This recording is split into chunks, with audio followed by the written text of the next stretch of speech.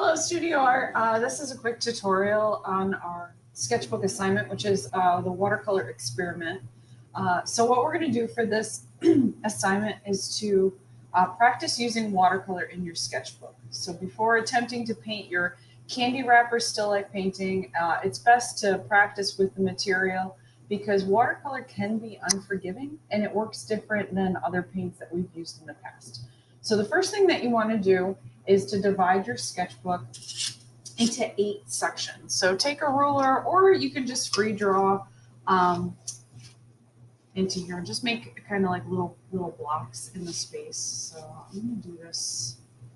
I like big areas to work in. So and you can divide this however you want. I know you guys all have different your watercolors. So you're gonna need some supplies. You'll need a container of clean water. You're going to need your watercolor palette, and also a paper towel is handy, and a variety of brushes if you'd like. You can use the brush that I gave you guys inside, but I think that your brushes that I gave you at the beginning of the year, you'll be able to get some different results with them. So to activate watercolor, the first thing that you want to do is take your brush and dip it in a little bit of water. And then don't wipe it off with a paper towel, but you're going to go straight into the color that you're going to use and just kind of massage the brush onto the color, and you'll see that the color will start to come out. And you can just go right onto your paper and start brushing. What I'd like you guys to do with the watercolor paint is to practice making thin, thick lines. If I push my paintbrush down, right, that's going to make a thick line. Grab some more. To make some thin lines, if you were watching, just hold your paintbrush straight up in the air and move it across. That makes thin lines.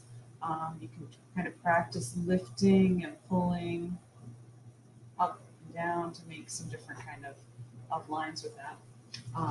The next thing that you can do also with watercolors is you can actually mix them. So you're going to find with our next assignment where you're going to be painting candy wrappers that not every single color here is going to match what you see on your candy wrapper. So you're going to have to mix some paints. And that's where the top lid of your watercolor palette comes in handy. So what we're going to do here is just pick up paint. So for example, maybe I wanted a lighter green. So I'm going to put it up here. If this area is dirty, just take a damp paper towel and you can wipe this off really clean. Okay, right there. That works great. Writing my sketchbook. So I'll take some blue, and I know that if I take some blue and I mix it, I'm just going to rinse my brush off. And notice too, I'm not drawing my brush off in between colors. In order for watercolor to work, you got to activate it with water. So drawing your brush off, you're going to find you're not going to be able to activate it. Now, I have purple on my brush. I'm not going to go back into red, but if I need more red, say I want to do a red violet, I'll just clean it off, swish it in the water. Ooh. Actually, I'm going to add a little bit more blue to it. There we go. So now I have my new color that I created, and maybe I'll practice in my next square, kind of dabbing it on the paper to see what kind of effects that I'll get.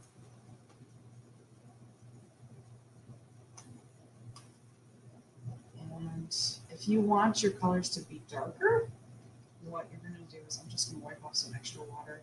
You're going to add more pigment. So you shouldn't have pools of water in your watercolor palette or on the actual watercolor cakes. We call these little circles or squares. You might have squares in your watercolor palette. We call them cakes. So the water shouldn't be pooling on there. So you shouldn't be using excessive amounts of water.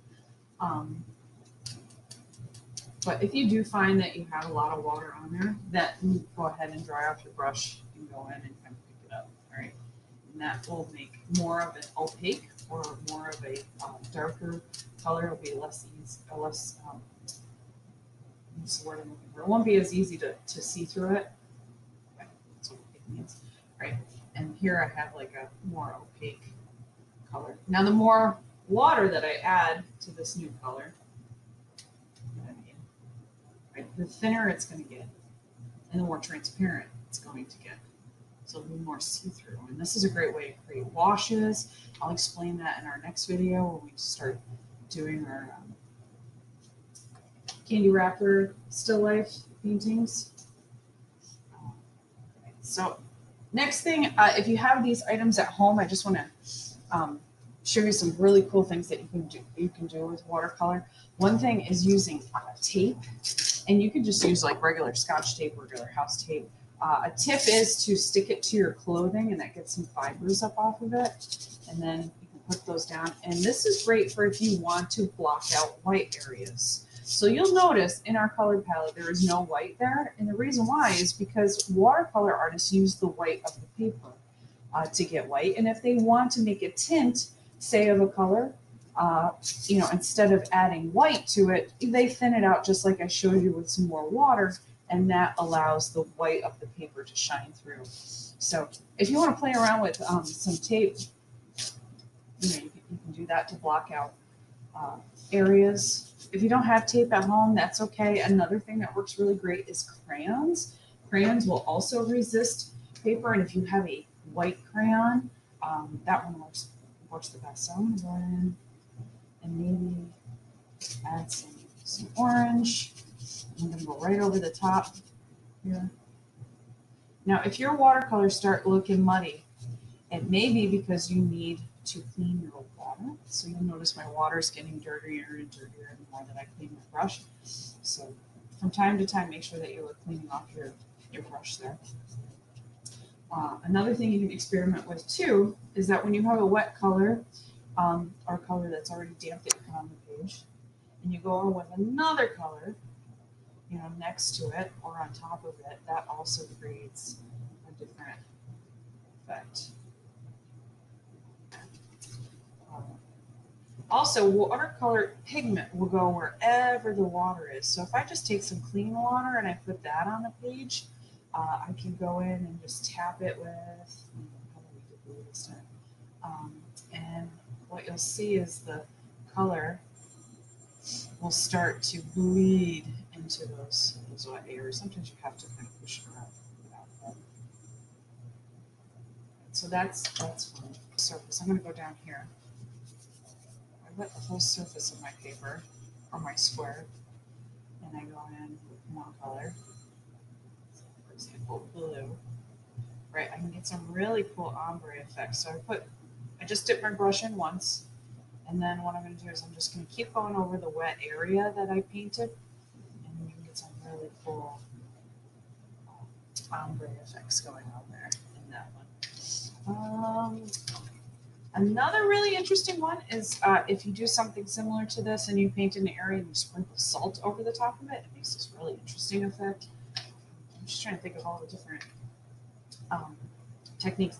A dry technique, which kind of is really good for if you have texture or you want a little bit more control, with a damp brush, not wet, go into a color,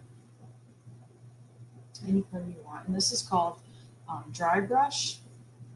And that creates, see how it's kind of rippled, or there's some absence in the paint as a painting. That's because the paint is not wet and it's not going to move around as much, so it's stuck to your paintbrush, and you can get some really interesting textures that way too.